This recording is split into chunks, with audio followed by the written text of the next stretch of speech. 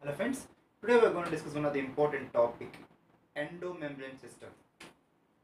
Endomembrane system.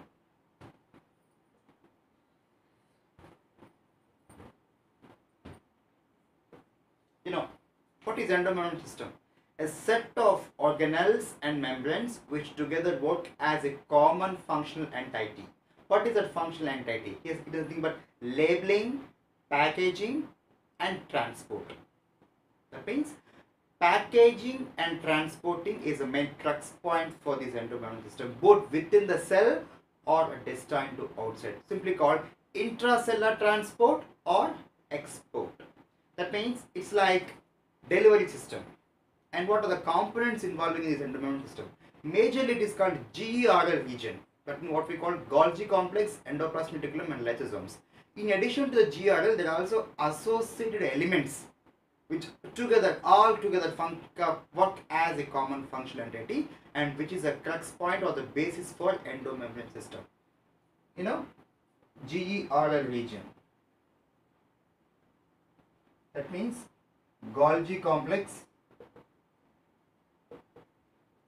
endoplasmic reticulum, and lysosomes. These are the core elements, what we call. In addition to that, there is also presence of nuclear envelope, vesicles, vacuoles, plasma membrane,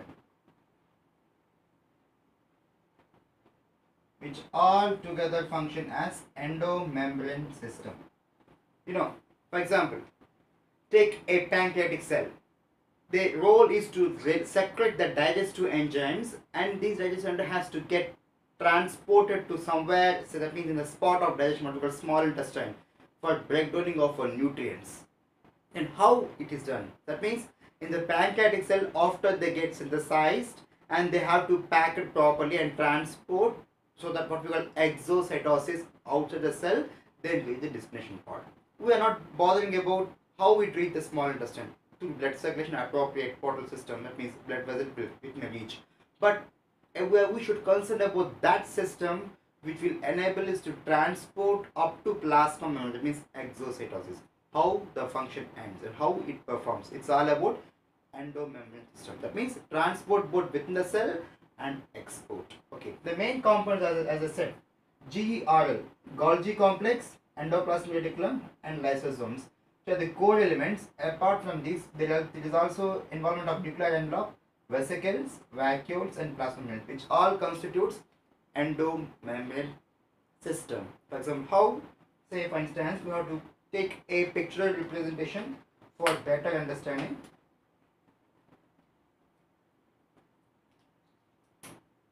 Say this is the nucleus, and this is the envelope, what we call nuclear envelope.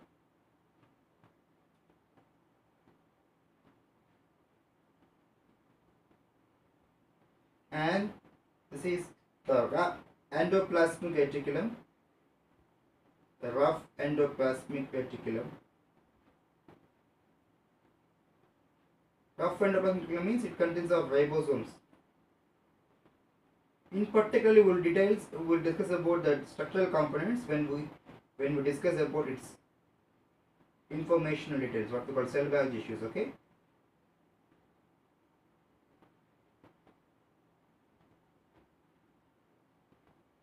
And the rough endoplasmic reticulum.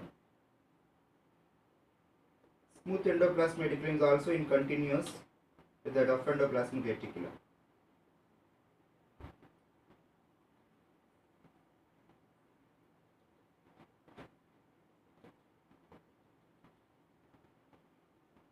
This is RER, rough endoplasmic reticulum. This is nuclear envelope.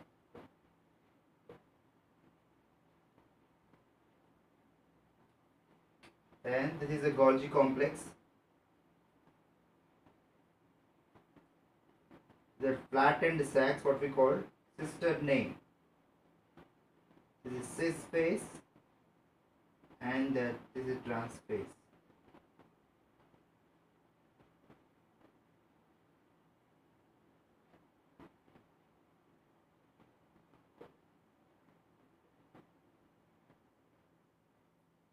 and these are the transport vesicles.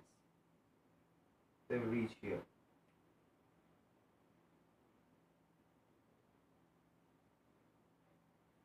Then this is trans phase.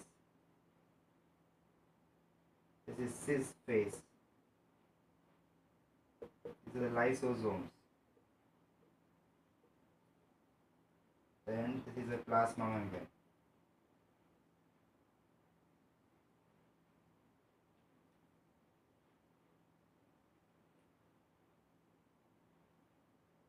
From here it will go off, pinch off.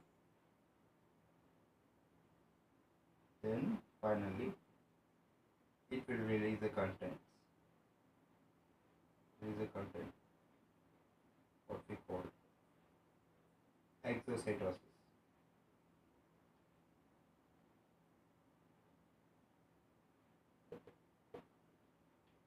This is a plasma membrane.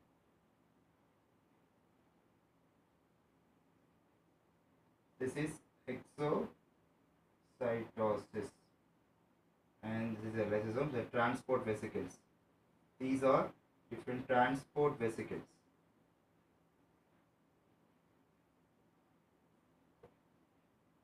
Okay. This is about the pictorial representation of how they get transferred. That means how it involved in endomembrane system. First, for in a synoptic we will discuss, then we can discuss at length. Say the rough endoplasmic reticulum. Smooth endoplasmic reticulum are also present in continuation to rough endoplasmic reticulum. For understanding, I have drawn only the rough endoplasmic reticulum. Here, a protein has been, the rough means ribosomes has been attached to the cytosolic phase of the endoplasmic reticulum. Thus, regarding the structural aspects, these are called tubules and these are called sacs. You know, tubules. These are tubules and these are flattened sacs. And these are cisternae regarding Golgi complex. You know, then these ribosomes, they synthesize proteins, and these proteins they get inside the rough endoplasmic, what we call lumen. And inside the rough endoplasmic reticulum, these proteins are subjected to what we call protein folding and modifications. We have discussed in the previous class about what exactly protein folding and modifications. Protein folding means here structural O conformation. That means the protein, the synthesized protein has to attain a proper structural conformation. That means 3D structure for its functional specificity. If a protein fails to perform, that means folds properly, it leads to disorders like cystic fibrosis. We have discussed at length about protein folding, and that means attainment of specific structural conformation is protein folding, and it will be done by the proteins called chaperones. Chaperones. That means they are called heat shock proteins. For example, HSB70. They aid in the interactions over the polypeptide surface. That means what we call protein folding. And after protein folding, the next is protein modification. Protein modification are different modifications like phosphorylation, hydroxylation, glycosylation, methylation. These are all different chemical modifications. Say they may add one chain of a side chain of sugar molecules, or else a phosphate tags. For example, glycosylation. For example, if the protein is targeting to lysosomes, glycosylation is essential because glycosylated compounds N-acetylglucosamine, for instance, will be recognized by lysosomes. That means based on the destination, say N-acetylglucosamine, the appropriate modification will be done. What we call chemical modification, simply covalent modifications. And these protein modifications, that means in addition to protein folding, will be done inside the rough endoplasmic reticulum. That means say protein folding and modifications. Here different modifications I told. For instance, phosphate addition, phosphorylation. Pyruvate kinase, they add phosphate groups, or methylation, likewise. Okay. Then after that, a vesicle will be developed. I told you already, the vesicles. Vesicles are nothing but small membrane bound structures. They are useful for transporting substance, whereas vacuoles are comparatively larger substances. They are larger spaces which contains water and waste materials. Most probably they are present as a large substance components in plants. They also may useful in maintaining of proper shape as well.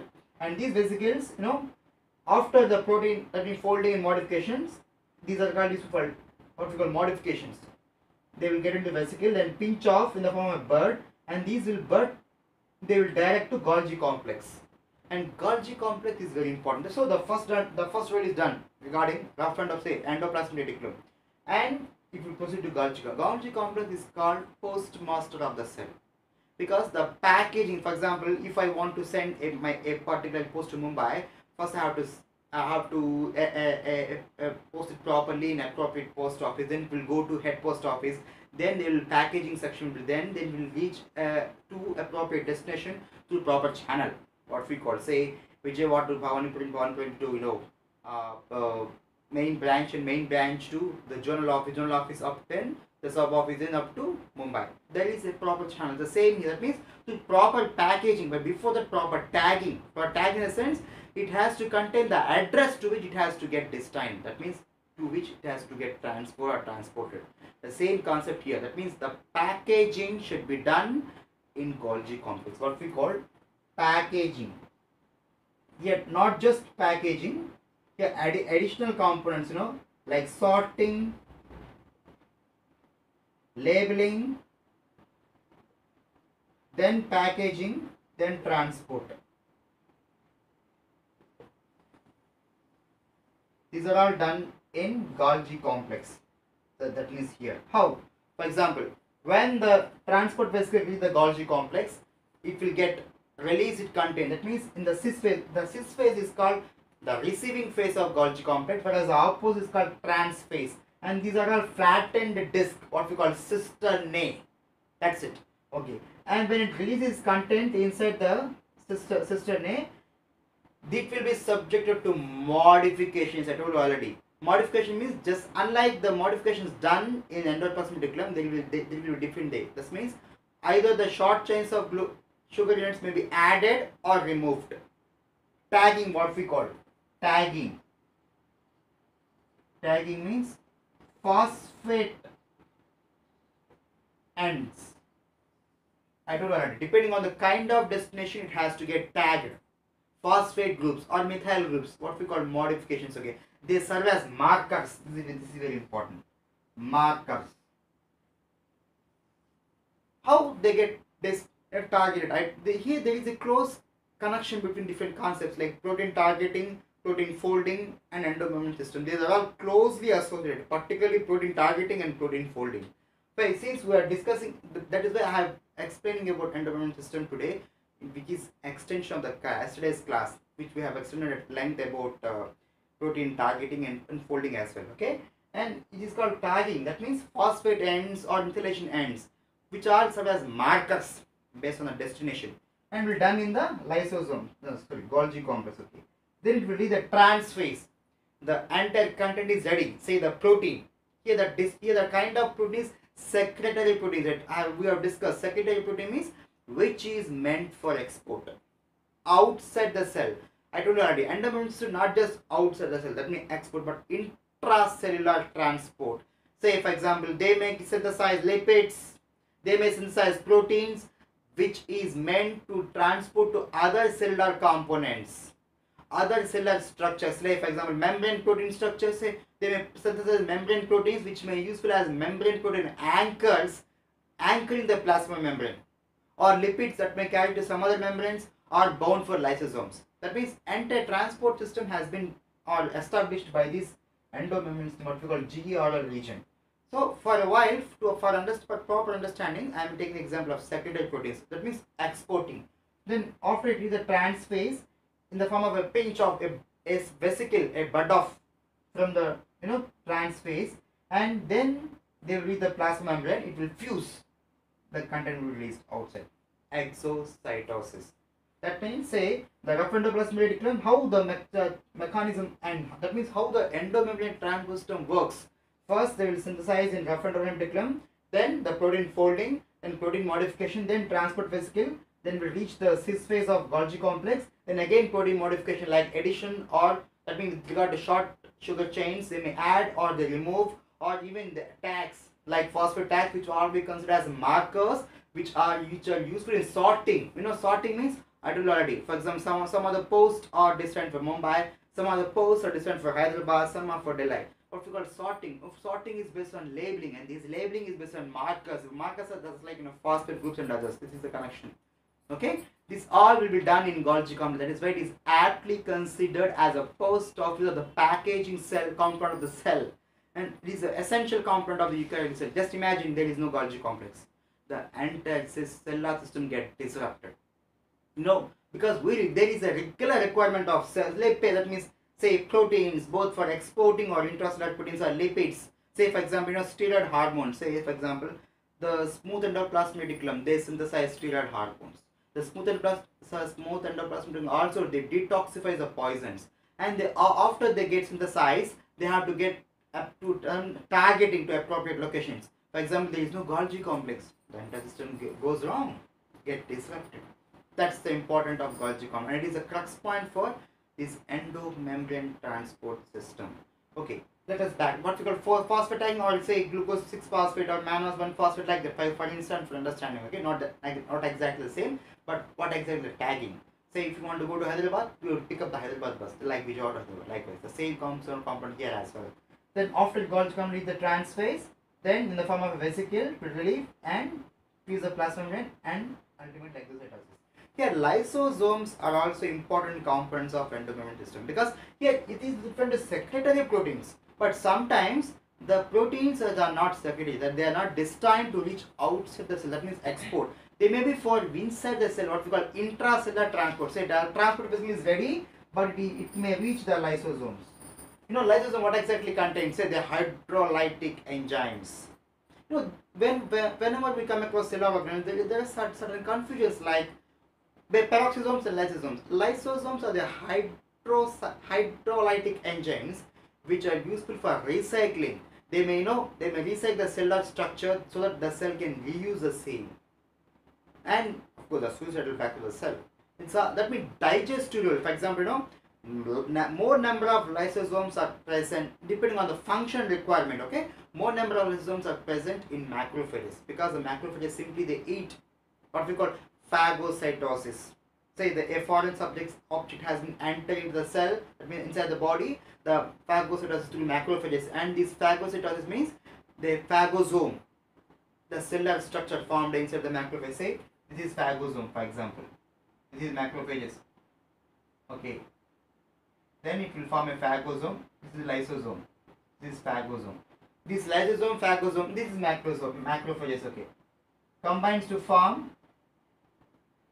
phagolysosome, and this phagolysosome will digest the foreign particles. They will form antigen determinants and present appropriates, what we call APCs. It's all about immune system. Okay, antigen presenting cells.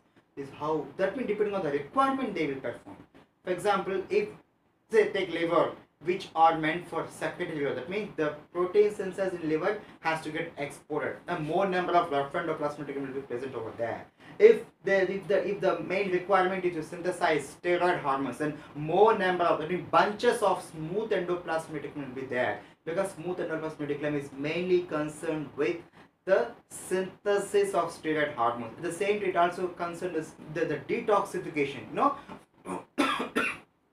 For example, liver is considered as a chemical laboratory or organ of the body, because it has different roles. One function is detoxification.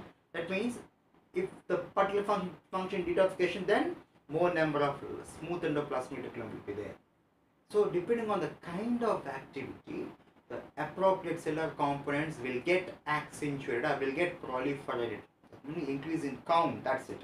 So these are the simple examples secretory proteins. So say lysosomes. And sometimes vacuoles are also there. The vacuoles are nothing but the bigger substances. When compared to vesicles, vacuoles are relatively larger in size, generally in plants. They store water and waste materials and also give proper shape to the plants. This is very important. And I told you already, whenever we come, there is some confusions, lysosomes and peroxisomes. Lysosomes are hydrolytic enzymes, whereas peroxisomes are different. Here they contains enzymes which oxidizes the fatty acids and amino acids. What we call oxidation of fatty acids and amino acids, wherein the hydrogen peroxide is a byproduct but not the end product. That is why peroxisomes, hydrogen peroxide H2O2, since it is a byproduct, they attain the name as peroxisomes.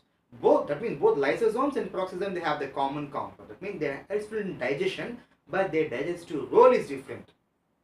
The kind, okay? And the most important component in examination point of view in endomembrane system, like here, there is no involvement of mitochondria. There is no involvement of chloroplast. There is no involvement of peroxisome. This is very important. So they simply ask you which one of the following cellular organelles is not a part and parcel of endomembrane system. Say the one option out of the 4 is mitochondria or chloroplast. They may give like mitochondria, chloroplast or peroxisomes. These are not the part of essential. That means that no way they are part of the endomembrane system.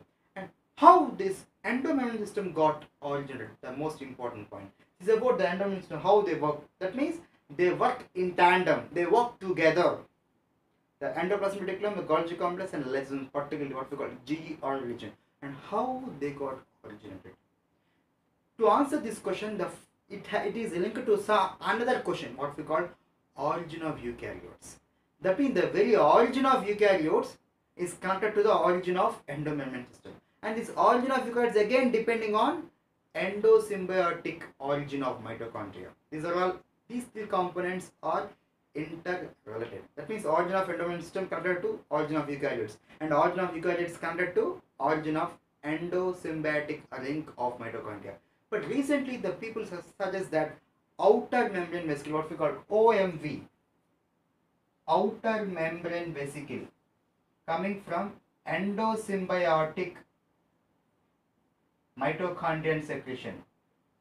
That means connected to endosymbiotic mitochondrial secretion, this got we call OMV, outer membrane vesicle. This is the most apt model for the origin of endomembrane transport system. Okay, and the bottom line is same. Here this is simple. The Golgi complex, endoplasmic reticulum, and lysosomes are the most essential core elements. Apart from the nuclear envelope, here there is no direct role of nuclear envelope in plasma membrane. The thing is, the rough endoplasmic reticulum, it connects to nuclear membrane, that's it. Whereas plasma membrane, if it is for intracellular transport, it doesn't have. Actually, plasma membrane is outside, but it does have its role. But technically, it is not, because plasma membrane is outside the peripheral part. It is at the juncture of the internal and the external environment. But here, since it has its own because of exocytosis, say with respect to secretory protein. That is how they together, I told you in the beginning, a set of membranes and organelles which work together as a common functional entity, which all leads to compartmentalization, what we call balkanization of the eukaryotic cell. That means say endoplasmic reticulum, it branches off into the eukaryotic cell, and the Golgi complex. That means distinct structural and functional entities has been established because of this endomembrane system. Say, I told you already, Golgi complex as a postman. That means sorting, packaging, transporting. Endoplasmic reticulum, both rough and smooth. Rough had itself, say, secretory proteins. So for example, in case of liver cell, much amount of rough endoplasmic reticulum are there. And smooth endoplasmic reticulum, synthesis of steroid hormones, detoxification. Then lysosomes. They are membranous bound structures which had a role in the way of hydrolytic enzymes. Since it is a hydrolytic enzyme, they are useful for recycling and digestion process simply. That means this endomembrane system creates different units which are distinct units. Which are the distinct units, but together they together perform as a functional entity when it matters. That's the most important. And the most important point, there is no involvement of mitochondria, chloroplast, and peroxisomes. This is about the endomembrane system, and which is the essential system for both intracellular transport at the same time secretory proteins. Okay. In the next class we will discuss another relations. Okay. Thanks for watching.